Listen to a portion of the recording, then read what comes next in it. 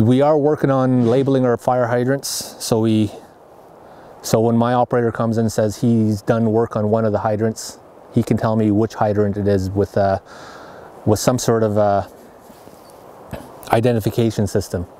So we have one identification system that we have on this hydrant, but we're trying different ideas to see if we can do something better, more manageable, but right now this is straightforward. So the way this is numbered, we're on IR number 9. This is hydrant number 1, only because it's closest to the water plant. So IR 9, hydrant number 1.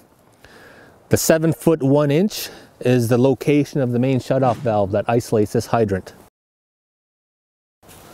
And then how much pressure we're working with here. So we're working with 134 PSI coming out of this hydrant. So that pretty well tells our operator where the isolation valve is and how much pressure he's going to be working with, and he can take the appropriate precautions.